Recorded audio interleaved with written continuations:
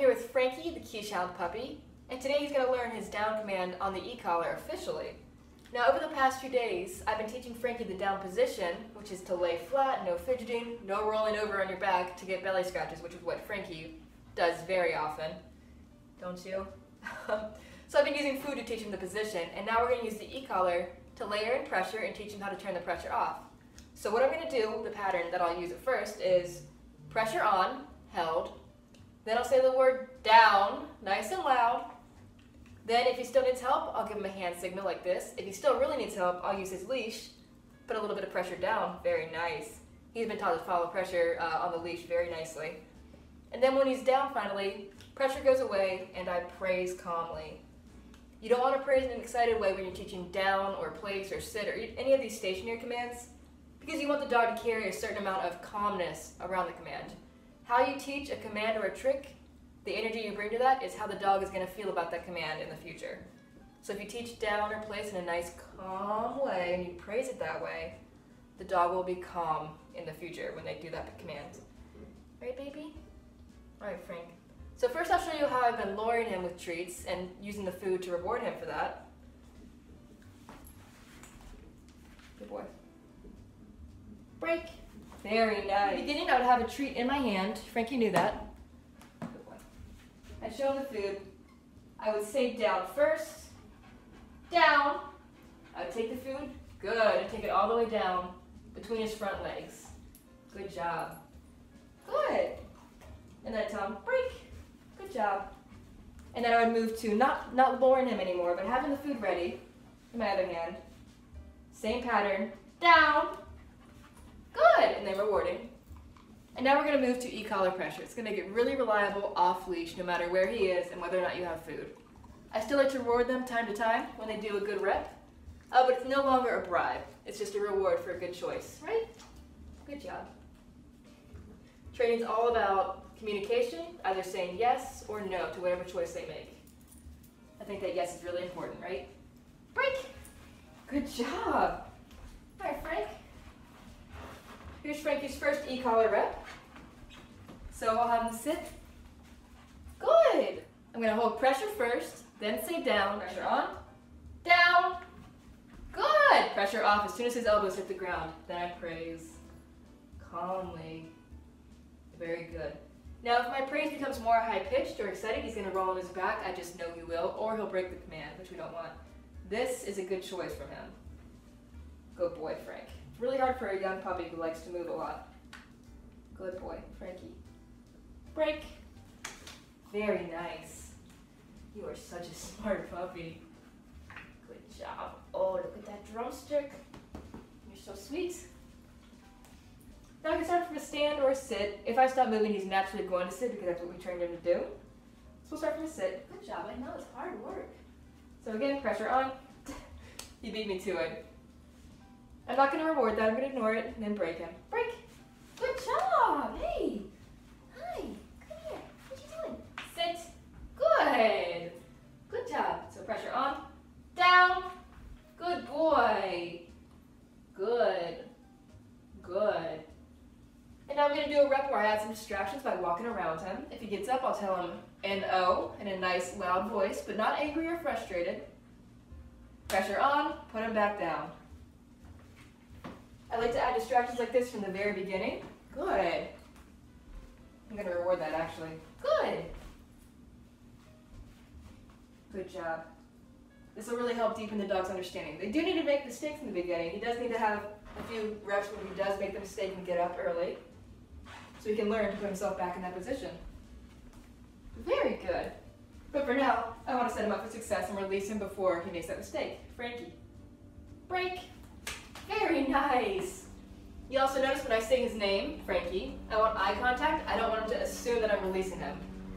Good boy. So well with that pattern where it's pressure on first, and then down, and then the hand, and then the leash, we're going to move right on to the next step, which is going to be the word first, and then pressure if he needs it. I'm going to try tapping instead of holding pressure this time. I think that he understands the connection between if I feel the pressure and I follow through with the command, I get praise and the pressure goes away. So we're going to try just tapping. Very good job. Very good. Again, more distractions, walking and jiggling the leash, maybe stepping over him. Good boy. I'm gonna praise him and reward him. Good job. He loves these treats. It's freeze-dried beef liver. Frankie. Good. You're so good. Break. Very nice. Very nice. Good boy. Silly pup. You silly good boy. Now, just like with place or sit or any other command, enough. Good boy. We're not going to do rep and then break and then rep and then break over and over again. We're going to do a rep, let him sit there for a while, and then release him, have some quality time, and then do another rep. It's not going to be just back to back to back commands. Good boy. That will build anticipation, and it's also not very fun for either of you. Training should be a little bit fun. Don't you think? Break. Very nice. You're so cute. Breakers. Hi. So now I'm going to go right from down first. Down. No pressure needed. Didn't even touch this. Good. I should have marked you. Good job. Good job. I'm going to really reward that one. We start with the pressure first in the beginning because we want the dog to really understand that the e-collar is relevant in this conversation. Good. Break. Well done. You smart boy. Very nice. Try from standing. Down. Good job. I tapped there. He was already going down. I'm going to praise that. Good boy. And our numbers are very low. We're still at a 4. He's just feeling that. You go with whatever number your dog tells you that they're feeling, which could be way higher. Very nice. Good boy.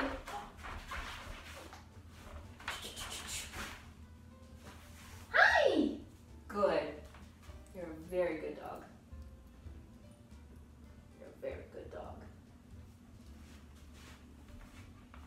Pay attention to my tone. When I'm praising, it's high-pitched and happy. When I'm saying N-O, it's much deeper and booming, but not frustrated or angry. And when I'm giving a command, it's also booming and nice and authoritative. Good job, but fair. Good boy. Dogs don't speak English, but they do understand tone very well. Right? You're doing so good. Break! Break is also bright and happy. You can move around. Break! Yay! Yay! I know, you're such a good dog. Alright, Frankers.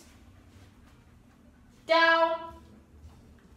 No pressure there. Great job. Great job. And he's actually really trying hard to hold himself from rolling over on his back because that's his default thing. I'll show you on break. Break! Good job. If you start scratching him, he'll roll over on his back for his belly rub. He's very cute. But we don't want that when we're training. Good boy. So when you do that, during our down session earlier when you're teaching him with food, I would simply interrupt. I would say, whoops, use the leash and get him back in the right position, which is this right here. Beautiful. I didn't ask for this down. I'm going to praise it gently. Good job. And then release him from it. Even though I didn't put him in that down, I'm still going to release him so he learns he can't just get up whenever. Break. Break. Good job. You're getting tired, huh? So again. Good. Down. Good job. No pressure there. Very nice. Very good boy. And now what I'll do, I'll leave him here for maybe a minute or so. I'll check my emails, look at Facebook, and hold him to this down. We want him to understand that when he's in a down, he might be here for a while. So get comfortable, settle in. No fidgeting, no complaining. Good boy. Very good. He's a very smart puppy. Good job.